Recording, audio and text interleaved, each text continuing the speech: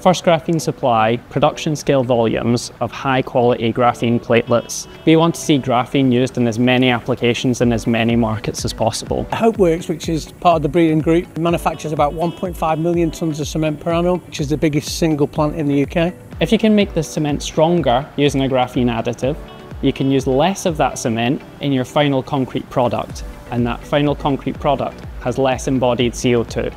Personally, I had worked in the cement industry for 10 years before joining the University of Manchester as an academic. So I had some connections with some ex-colleagues at Breedon, which was where the collaboration stemmed from. The Transforming Foundation Industries Challenge really allowed us to work with these big organisations and give us a focus to approach those companies and tell them, we've got a solution, are you willing to try it? Without the challenge, we wouldn't have had anything to go to them with.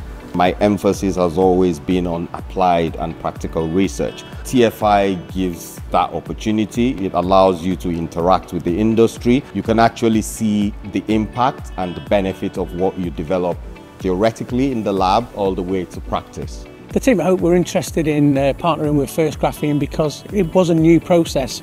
Nobody had tried to do this before, and it presented many challenges when you take something that's lab scale, transfer it to the industrial scale. The way we chose to add the graphene into the cement was through a liquid additive into the mills. So as the cement ground in the mills, the graphene was added and that cement flowed out of the cement plant just like any other product.